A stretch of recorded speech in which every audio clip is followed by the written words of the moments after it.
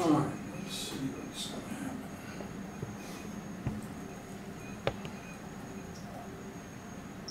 happen. It always takes so long. There we go. Okay, so I'm going to talk today about something that I think all the students in this course have sort of wondered about, but it's hard to really put it in words, which is, what's the kind of historical context of this course, or are we making history in this course, or what's the relative impact and importance of the course, and where is it going, where has it been, all that kind of stuff.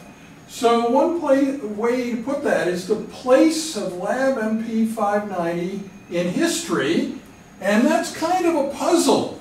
As Winston Churchill said, it's a riddle wrapped in a mystery inside an enigma. So that's what he said about Russian involvement in the Second World War. But anyway, it also applies here.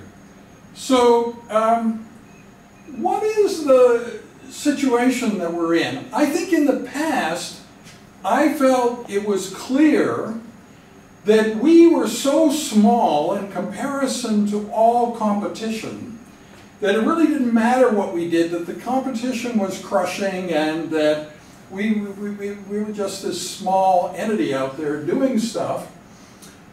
But then a number of things happened. The big entity, Singularity University, the CEO resigned, and they did a major downsizing. They completely changed their orientation.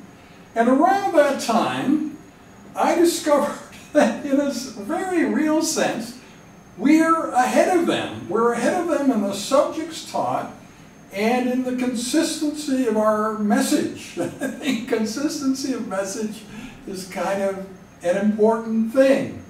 So like there are 4 subjects that we routinely talk about in this course that they seem to religiously avoid. So quantum biology, quantum supremacy, the idea that quantum computers could do something to show that it's a whole new world out there, and that there's no going back, and so on. Digital personas for non-celebrities, multiple instances of oneself for ordinary people. Not for people who are filling stadiums and want to do more than one stadium a night, but ordinary people who just want to do more than one thing at a time. And finally, single-cell transcriptomics, this Human Cell Atlas project. So all 4 of those things, every time Singularity University has a summit, they never talk about those things. And once they even came close, they announced that there would be a lecture on quantum biology, but that lecture just never happened, so didn't happen.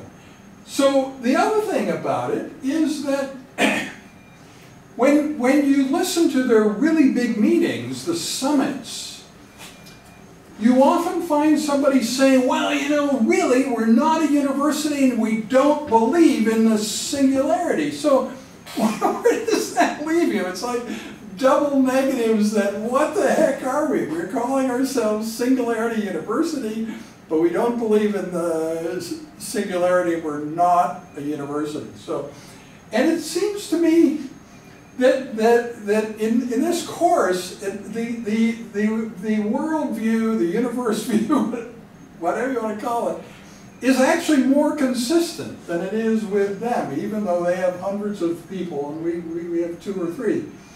So time will tell whether our course will change the world, but what's interesting is in little ways we've already changed it. You may know that the Finnish government had a free AI course for their entire population. Finland is this little nimble country, and they intended to be ahead of all other countries in AI by training their citizens in artificial intelligence. And part of that course said, don't worry about a thing because self-improving AI will need human help for each self-improvement step. So like when the self-improving AI wants to increase its capabilities, it'll have to come to some human committee and say, so can we increase our capabilities? And the humans will sit around and say, well, I don't know, maybe, maybe not.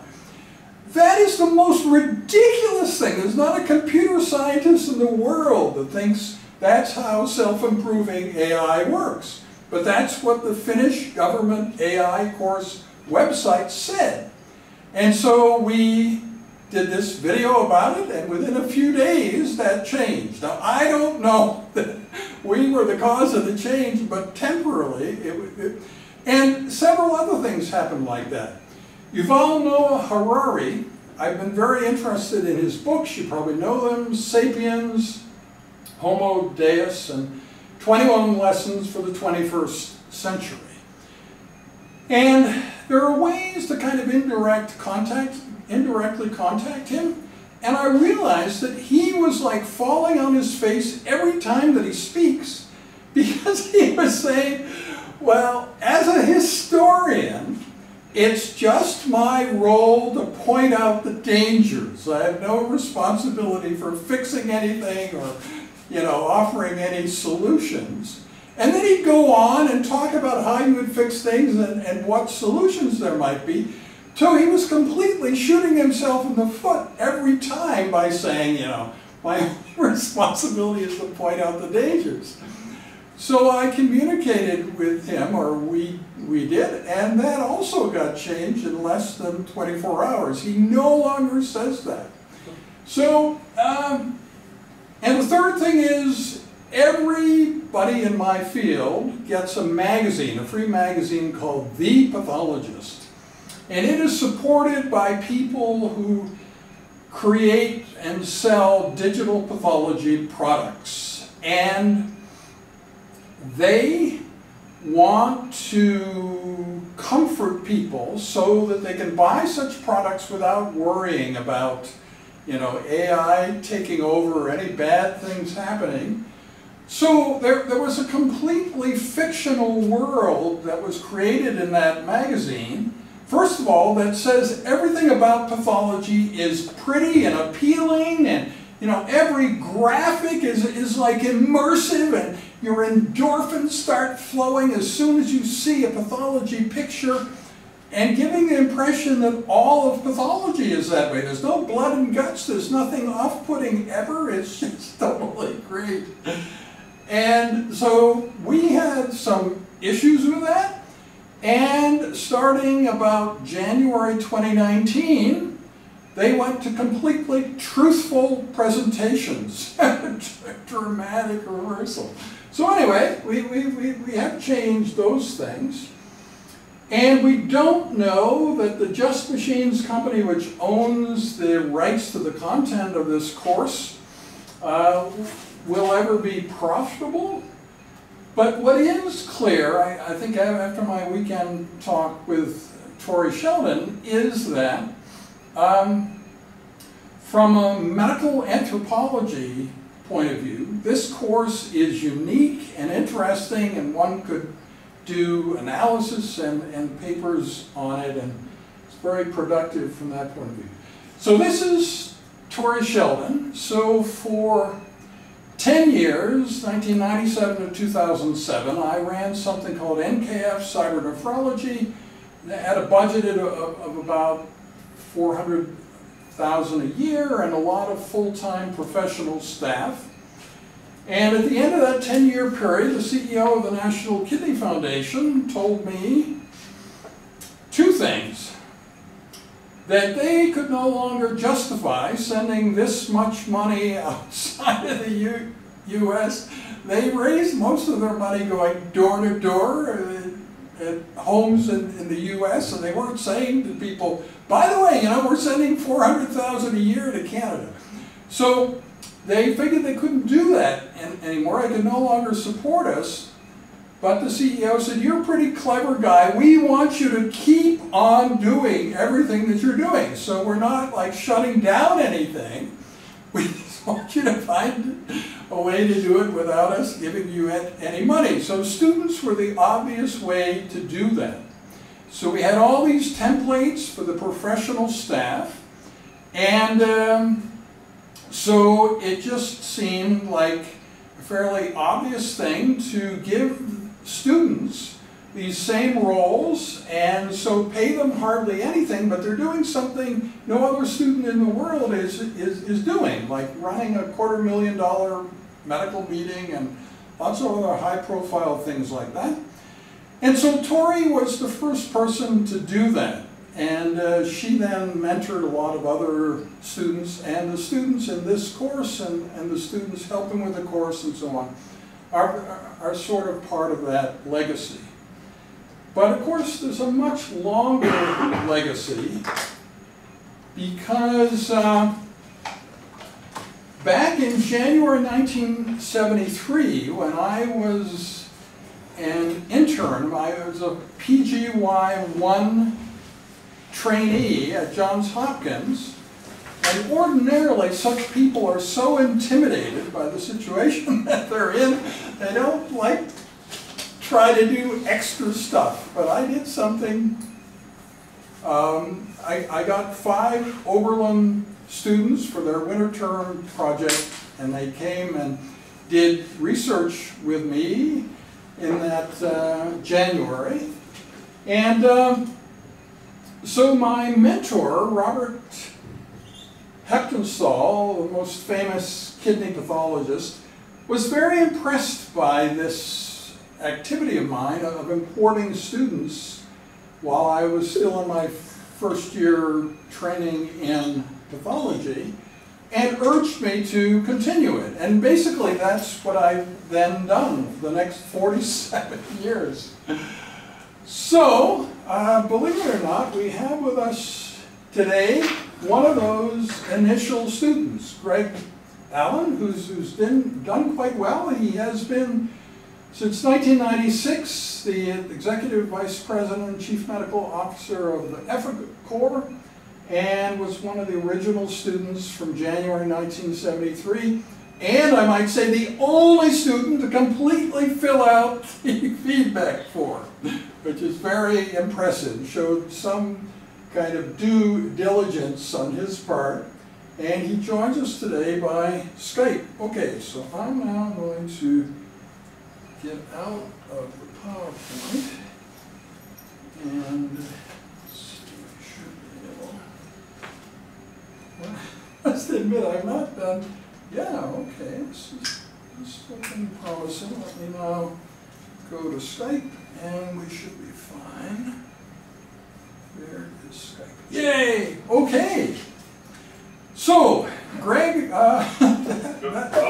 afternoon, Kim, and your class there. I'm happy to be joining you today. Much more out of curiosity, probably, than anything else. But I did want to make sure that I didn't look too much different from your professor there, and just happened to have but not quite the same vintage duffer that you have, Kim. But yeah, I thought you'd get a kick out of it. No, it's very appealing and strategically very valuable. And by the way, I'm joining you from my home in just outside of Franklin, Tennessee, which is right near Nashville, Tennessee. For some of you who know something of Music City, USA. Right. Yeah. Okay. So. Tell us what are your most potent memories of that month in January 1973, and was it just a little blip in your well-being quickly forgotten, or did it have any lasting impact? I think it. Well, first of all, there was much of the day-to-day, as I recall, was in the lab. As you mentioned, we were doing surgery on white rats, tying off renal arteries, if I remember correctly. So that was my first exposure to that type of what I'll call industrial strength research in the lab. But and I do recall that pretty vividly. I think the other thing, one one of the other things I remember is that we would occasionally have an opportunity to go to the amphitheater and, observe surgery. I did see a cardiac, open heart surgery event, which turns out I'd actually had atrial septal defect repair in 1961 at Mayo Clinic, but of course had never really been, sort of an eyewitness to someone else having what I think ended up being a triple bypass. So again, those were, I was still a college student.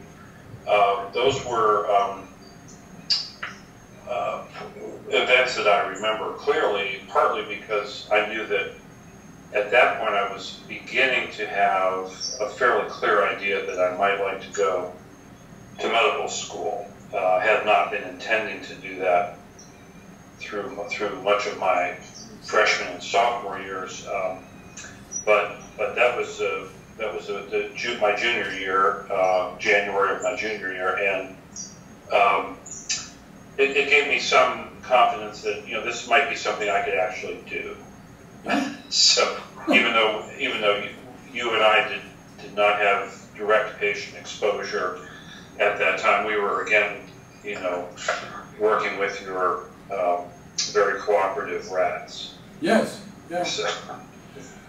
Well, a lot of interesting things happened about those rats. When I was on psychiatry, it was a kind of crucial time for the rat experiments, so I would disappear down to the animal course fairly frequently. And what the psychiatrists who were training me noticed was that I was in the hospital a lot. And so they said, "We're so terribly sorry that you and your wife are having problems because you're never going home." That's not it. I started to explain about the rats, and I thought, they never believe that story. They're trying to think of a simple way to explain the fact that I'm often in, the hospital when the other students aren't. Yeah, and when I became chair here, it was quite interesting that I psychologically felt that wet bench research or animal research must always be a part of my life in order for me to respect myself when I look in the mirror in the morning. But my superior, the dean, didn't feel like that. At one point he said, your conceptual work that doesn't require wet bench stuff or killing any rats or rabbits is actually highly successful. And are you sure you need to maintain a wet bench lab? And so I thought, well, maybe not. But that was like a shocking suggestion. It's like a clinician stopping seeing patients. For me, no longer operating on those animals was just a kind of dramatic change. But it was something that eventually came.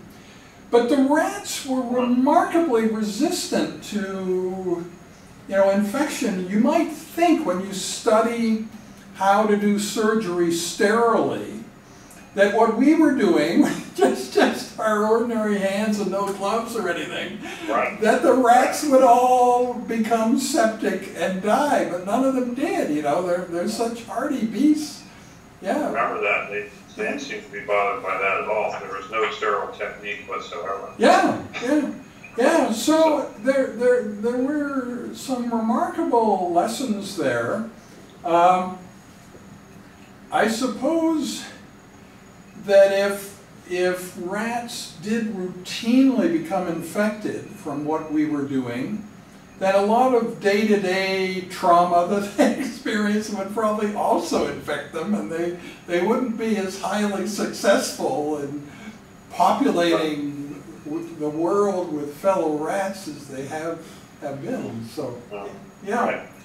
So one of the things that I wondered about was there any hint, any evidence of my having an interest in futurism? I don't think so. I don't think I was much of a futurist back then, or maybe just a little tiny bit. So I don't recall seeing that side of you. Yeah, yeah. So you were heads down, get the work done, and by the way, I'm the low man on the totem pole here. And you know, you had a lot of people telling you what to do. Right. Yeah. Yeah. So I think that it was a completely practical medical experience without a lot of speculative content. Like now, this whole course is about speculative content, right? Things we're not sure will really occur that we're predicting, like, you know, machines being smarter than individual humans 9 years from now, and the whole human race in 2045, and, you know, machine replacement of human labor and all sorts of other things. Various kinds of existential risk, things that wipe out the whole human race. I think back in '73, I wasn't thinking that big. I was sort of thinking rat by rat, right? So, yeah, I think so. You were worrying about having some impact on our understanding of hypertension. Yes, yeah. At that time. Yes. Yes, well, hypertension, high blood pressure, and kidney failure were my two big interests. So I think that that's right. And what about respect for publishing papers? Because I don't think I emphasize that very much either. And the reason that makes me think that, so Pamela Quarles, one of the other students there, the only paper she has published in her entire physician career was the one she wrote with me, based on the work we were doing then. I guess it was so completely satisfying that she just never found the need to write any other papers. And so a number of the early students fall in that category, that they have very successful careers, but very few published papers.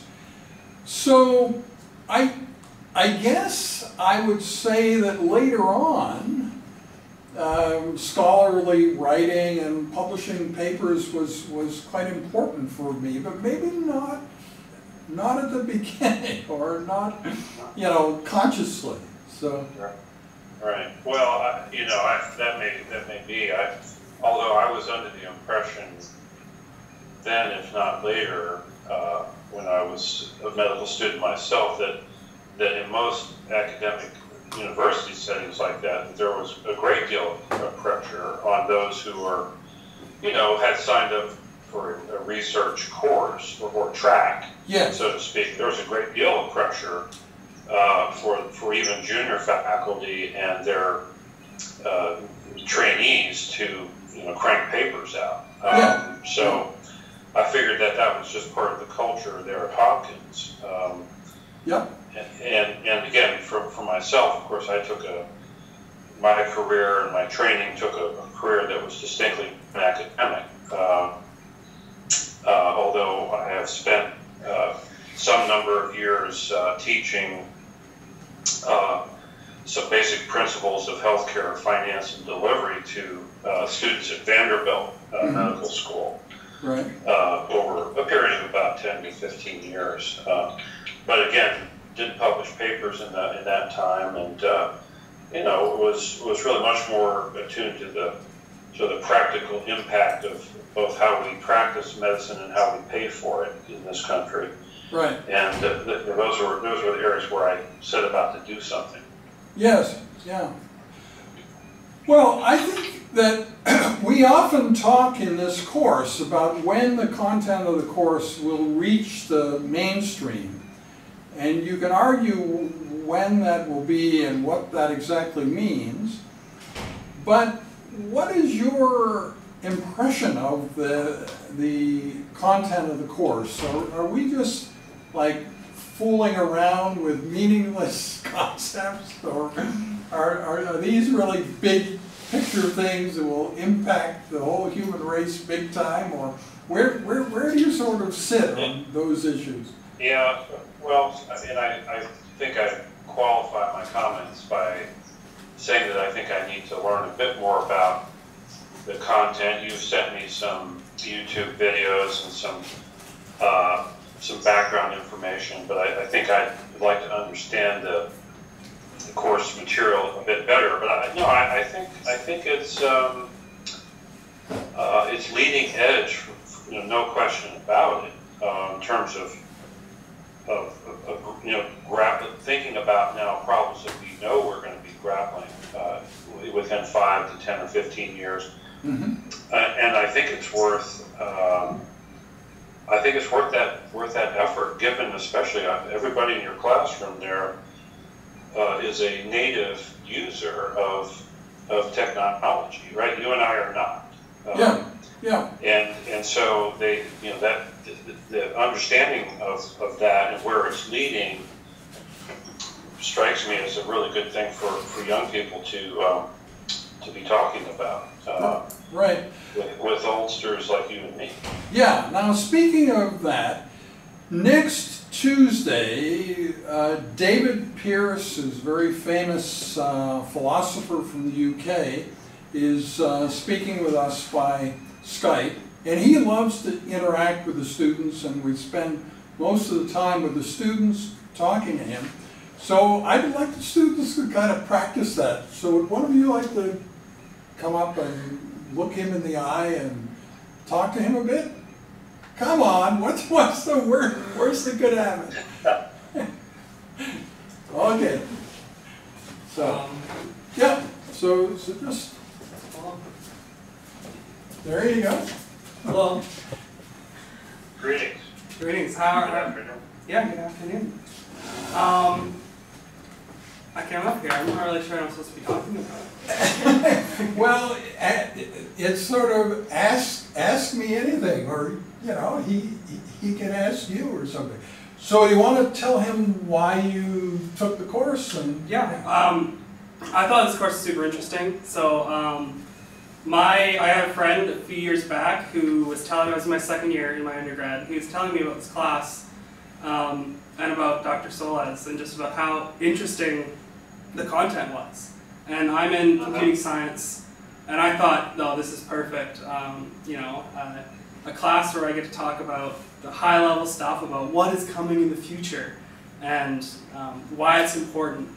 And I thought that was incredibly interesting. Computing science and medicine, I think, they go together so well.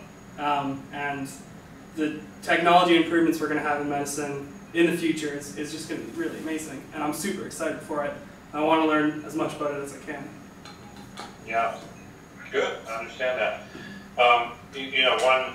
Just an observation about the technology advances. And you guys are really talking about concepts that are probably foreign to most current day physicians or even young physicians. But one of the things that may help to make some of my career successful was the exploding technology in medical imaging. And the fact that when I trained at a time that was 4 or 5 years after Dr. Solez, we still did not have first generation CT. We had barely had ultrasound by the end of the 70s. CT came along, MRI mid to late 80s, and then basically the uses of these technologies literally exploded in the 90s and 2000s. And what happened was that physicians like myself were totally unprepared for knowing what to do with this information. We hadn't really trained for it. And so one of the things that technology explosion drove, in addition to patient benefit, was a lot of extra and unnecessary use of those technologies because people didn't really understand them. And that became part of the work that we did at the company called Med Solutions, where we were helping to educate the practicing physicians about, what was really out there, what it was useful for and not. So again, it's kind of a small snippet of what happens when technology explodes. But again, you have both, incredible benefit and the forward progress in medicine, but you also have things that can pull it down and drain resources from the system, which is again where I've spent quite a bit of time here the last 20 years or so. And yeah, but anyway, it's good to. And you're talking a lot about so you're saying medical imaging was definitely overused a lot because everyone wanted to use it because it's amazing technology, and what I'm super excited for is all of the little things, data mostly. The smartwatches that collect all your biometric data, the smart toilets, which are just coming to market now, which analyzes your waste, and can make super informed decisions because of all the little amounts of data it collects. So that's the super interesting part for me. And medical imaging, I guess, is a different part because that mainly for now has to stay within the hospitals. But even with that, if we're able to actually use that data for medical imaging, the possibilities for that and learning how to identify certain diseases and certain cancers is super interesting. I love it. Yeah, sure. No question about it. And again, the advances you're talking about around personal health, collecting personal health data. I mean, again, that's a phenomenon really just the last 10 years, where all kinds of devices now are. I have a cardiac arrhythmia. I had a problem with that, and come to find out, there was a little device, basically a disc that I would just put my fingers on, and it would create effectively a rhythm strip, an EKG, if you will, of my heart, and I could send it within minutes to my cardiologist. I mean, this is literally something that didn't exist 10 years ago. And again, these are very exciting things, just like you're talking about.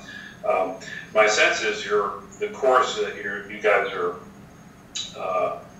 attending is also looking out way out in front of what's at the other end of artificial intelligence and so on. So, which is again not a place where many of us spend very much time. But I think it's exciting that you are. Yeah, I like to look at what's going to happen in 50 years for me, right? And what's the future is going to look like then, and that's what I love. You know what a tricorder is, right? I don't know if I've heard of that. Tricorder. It's from Star Trek. Oh no, I haven't actually watched Star Trek. The tricorder is the device that they're using on Star Trek back in the television show Star Trek to essentially give it over people and diagnose them, and in some cases treat them with this device. Yeah. I thought you would have heard of that. No, I've been meaning to watch Star Trek. I think it's something that I would enjoy, but I just haven't sat down and watched it. Yeah. Right. Well, maybe we'll. Glad you're enjoying the course. Yeah. Nice talking to you. Yeah. Thank you. Good talking to you. Emily, do you want to? Yeah.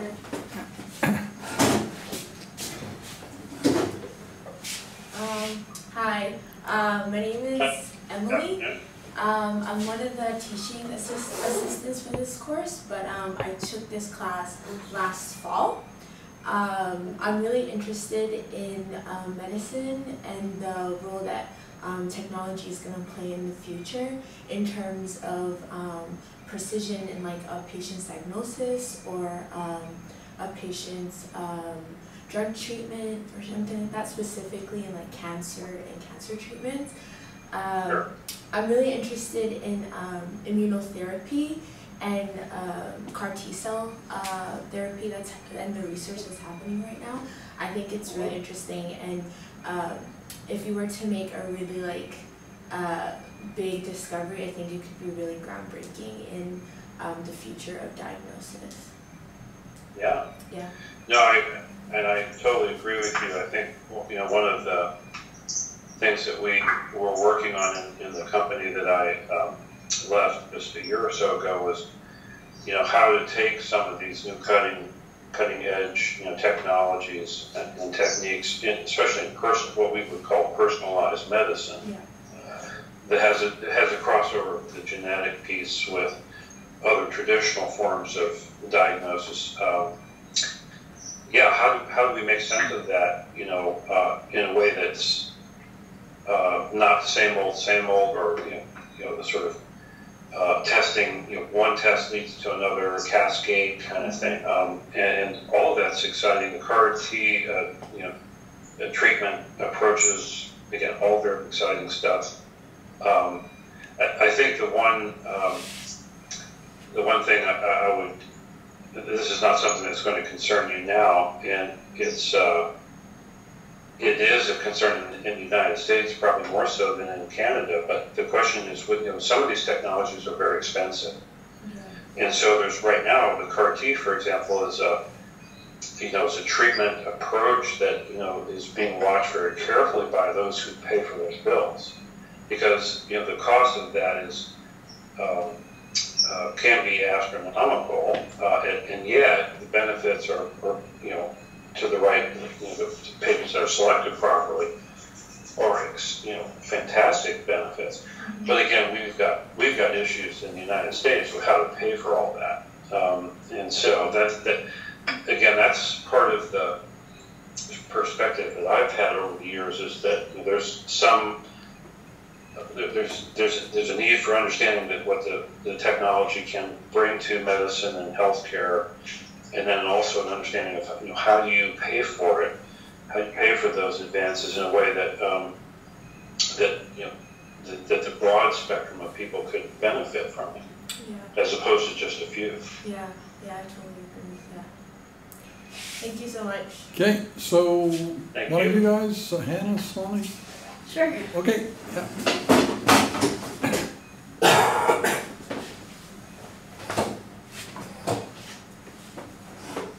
Hi there. Hello. I'm Salome. I'm good. How are you? Good. I'm a student doing a master's in surgery. I'm studying islet cell transplantation and type 1 diabetes. And I think what drew me to this course is that I was interested in where we are going from here and how to harness technological advances that are coming for the betterment of society rather than just advances for the sake of advancement, and how do we like translate those advancements into like things like better healthcare, better medicine, that type of thing. So it's actually interesting that you brought up accessibility, because that's something that I'm very interested in. Like, how do we ensure that new advances are, you know, cheap enough to be available to the masses rather than just a select few? Is that something that we should consider? That, you know, isn't that just an extension of how we have society today, that the rich get the benefits and the poor just kind of have whatever? That kind of interplay is something that I'm really interested in. Yeah, no, and that's going to be, you know, those questions are going to be harder and harder to answer as we move into the future. And the divide gets even bigger. We're struggling with that now, is how to pay for everything that we have available to us. You know, in the case of the Canadian system, as I understand it, a lot of that is regulated by access, right? In other words, if you only have 10 MRI machines, there's only so many MRIs you're going to do in a month. Whereas, for example, in the city of Pittsburgh, Pennsylvania, there are more MRI machines than in all of Canada today. Wow. And so that's crazy. So access and affordability are really important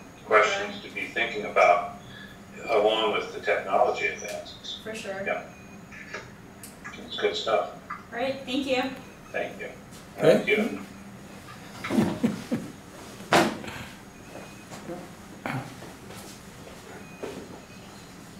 Hi, my name's Hannah. Hi there.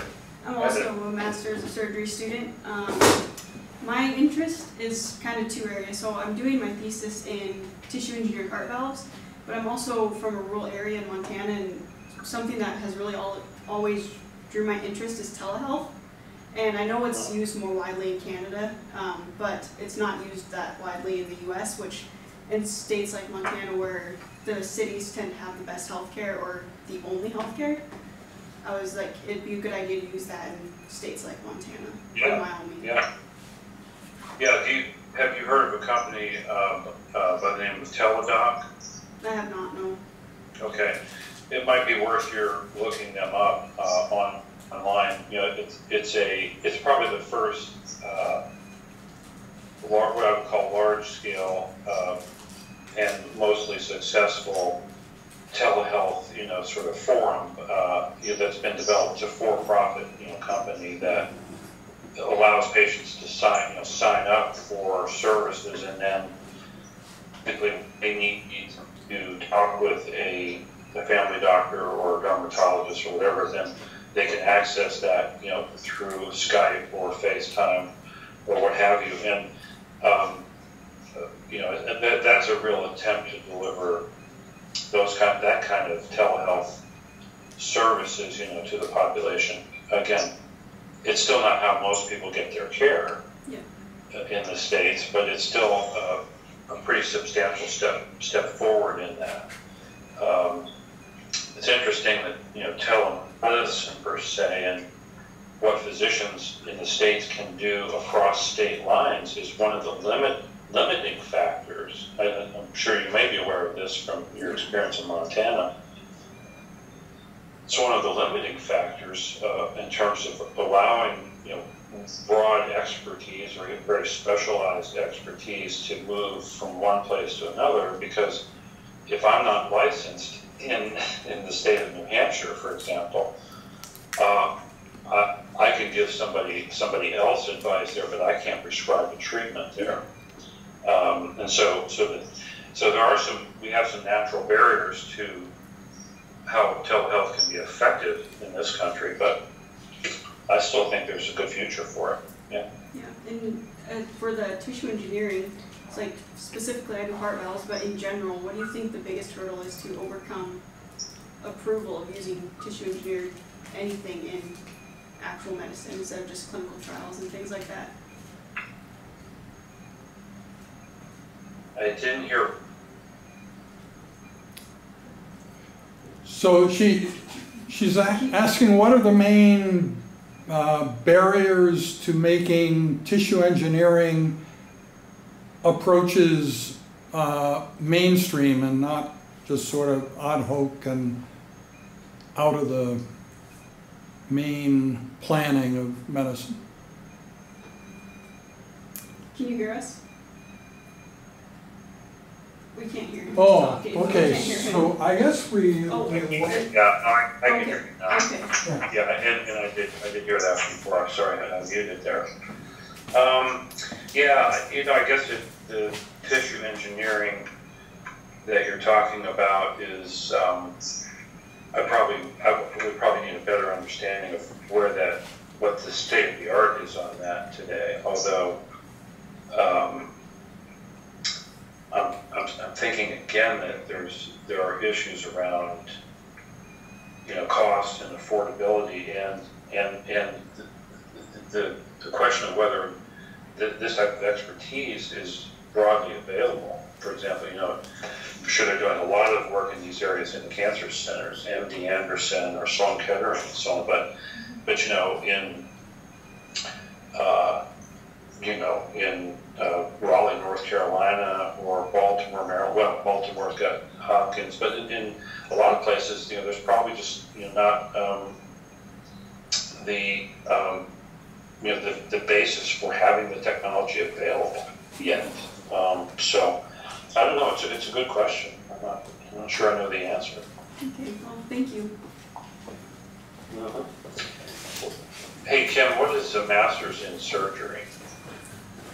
So, masters in, they're graduate students, so sometimes it's like a step toward getting into medical school, right?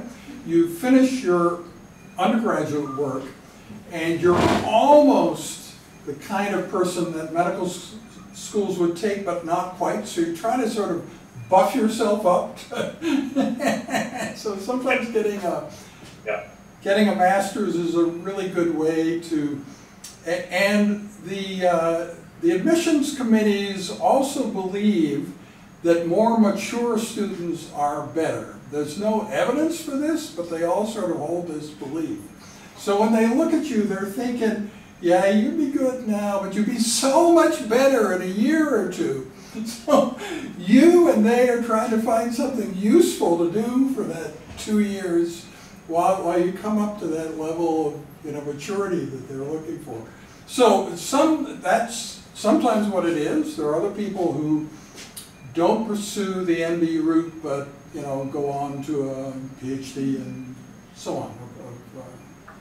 Sure, understood. Yeah, no, I get that. A number of my friends in medical school had difficulty getting into school, and took a year or two postgraduate studies, and then were able to matriculate at Jefferson. So yeah. Contrast that with they had a 6-year program there, Kim, where essentially the Penn State students would take 2 years of undergraduate at Penn State and then go immediately into medical school. So most of us were 23 or 24 years old when we were going into medical school. These folks were 19 or 20, yeah. And for the most part, they did well academically, but I think struggled with clinical duties, for periods of time. But one of them, just a quick aside, one of them is now the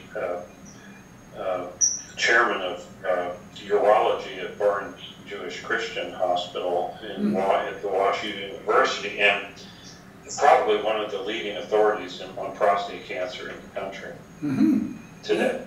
Yeah. Yeah. Well, that I spend all my days surrounded by young people, and there's nothing that they can't do. Really, it isn't like that until they're 30, they're sort of idiots and can't be trusted with anything. No, I mean, there's lots of evidence now that people in their early 20s can start multi-billion-dollar companies and all sorts of things. So it's hard to know this, maturity, what you're really waiting for.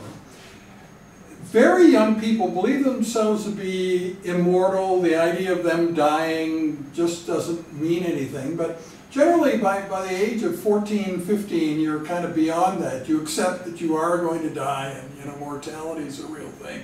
So beyond that, there's no theoretical reason to kind of wait until people are 21, 22, 23, 24, But still, a lot of people like this, maturity idea. Well, you had agreed to stay with us until 3 or 4 your time, and it's almost that. So I'd like to thank you very, very much. Yeah. I think this has worked much better than I thought. I can imagine, first of all, that you might be really bored. That was my biggest fear, and that the technology would just wreck things. We salvaged that at the last minute. Yeah, but I'm proud of the way that we did that. So anyway. Yeah, same. Yeah. So thank you. I appreciate the opportunity. Yeah. Yeah. And I'll send you the link to the video, and I think it'll be one of our most interesting sessions. And I also recommend to you the next one that we're doing with David Pierce. He is one of the founders of transhumanism. He believes in resetting what he calls the hedonic set point. So right now, we go from sort of pain to mild pleasure most days. And he's thinking that whole scale could be shifted. So there's no pain and just various grades of pleasure, right? And he also believes that the world would be a much better place if women were in charge of everything. And the evidence for that is sort of overwhelming, that they're less territorial, and it actually, he realizes, isn't really practical to do that, but it is fun to talk about how that kind of world would be much better than the world that we have today. And then on the 5th, Shauna Panja is talking about resilience in the next 100 years. So in her undergraduate years, she was in the area of neuroscience, and then she ended up training as a neurosurgeon, but she's a very creative, innovative person. And that really doesn't mix with like training in the operating room. The operating room is a very sort of rigid, unyielding educational forum. So she ultimately had to change, and so now she's in family medicine. That was a big change because her whole self-concept was always that she was going to be a brain surgeon. She was always going to be a brain surgeon, and there really wasn't a plan B, but now there is. So she's speaking here next Thursday, and then we're going out for dinner in our revolving restaurant. Edmonton only has one revolving restaurant, so that's what we're doing next Thursday. So once again, thank you very much, and I'll stay in touch with you, and you can decide whether this is intended to be a once-in-a-lifetime thing, or whether you might, come back again for future students. We teach this course both terms, and we even have a poetic and musical spin-off in between terms, so we're kind of always teaching it. So, once again, thank you. Thank you again. Yeah, thanks for the opportunity, and I appreciate your reconnecting after 47 years. It was, quite a surprise, and I'm more than a little bit curious about what you're up to here. I'm starting to get bits and pieces of it together. So thanks for your time today, and enjoyed meeting your meeting your students too. Yeah, maybe the last thing to tell you is that I have 1,300 videos on YouTube, but it's up to you how much of that content you end up watching. You don't have to end up watching any of it, but there's a lot there and a lot more all the time. So once again, thank you very, very much for a very successful Skype interaction. I'm deeply grateful to you for that. So. Okay, thank you, Kim. Have a good evening. Okay, you too. Take care. Bye-bye. Okay, bye-bye. Okay, cool. All right, so any questions, or was this what you thought it was going to be like? I had no idea what it was going to be like. But anyway, for David Pierce, please look at some of the previous videos. You'll find them very interesting. He's a very neat guy. Maybe the funniest time is when I talked to him about haircuts. He's never had a haircut in his life. I mean, not a professional haircut. Never been to a barber. So you can imagine. he really marches to the beat of a different drummer. You'll enjoy him. But he loves interacting with you guys, and so if you have friends or other people who might like to come to the class, that's fine. It's also fine if we have just this group. It's not that I'm dissatisfied with you, it's just, it would also be okay if there were more of you. So, anyway, that's the deal. Okay, well, I guess that's it for today then. Thank you very much for taking part.